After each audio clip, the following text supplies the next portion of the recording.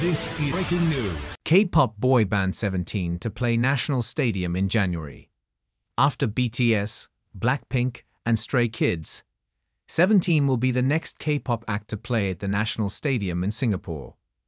The 13-member group will stage the 17 Right Here World Tour on Jan 25, 2025, and it will be their largest show in Singapore. They last performed at the Singapore Indoor Stadium in 2022. Tickets sold out quickly, and many Carats, the name given to 17's fans, were disappointed when they could not snag a ticket. Tickets to their show at the much larger National Stadium range from $168 to $388 and will go on general sale on Nov 15 at 10 a.m. via Ticketmaster. The world tour will not include member Jungkook, who enlisted in South Korea's mandatory military service in September. Chinese member Jun will not participate in the 2024 legs of the tour due to conflicting acting commitments. It is unclear if he will join the group in 2025. There will be 2 rounds of pre-sales. The Carat membership pre-sale, for those who are part of 17's official global fan club on Weverse, will begin on Nov 13 at 10 a.m. and run till midnight. Fan club members who want access to the pre-sale have to register on Weverse before 11 a.m. on Nov 4. There will also be a pre-sale for Live Nation members via Livenation on Nov 14, 10 a.m. till midnight. 17 kicked off their tour with 2 sold-out concerts in South Korea in October and will tour cities in the US and Japan before going to the Philippines, Singapore, Indonesia, and Thailand.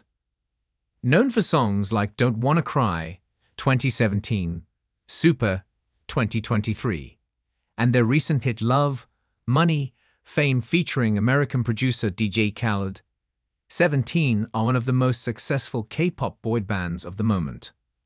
Their 2023 album, FML, sold a record-breaking 4.5 million copies in its first week and became the best-selling album worldwide in 2023. Their recent mini-album Spill the Feels, released in October, sold over 3.1 million copies in its first week. Their tour comes amid troubles for the group's parent company HYBE, which bought over their label Pledis Entertainment in 2020.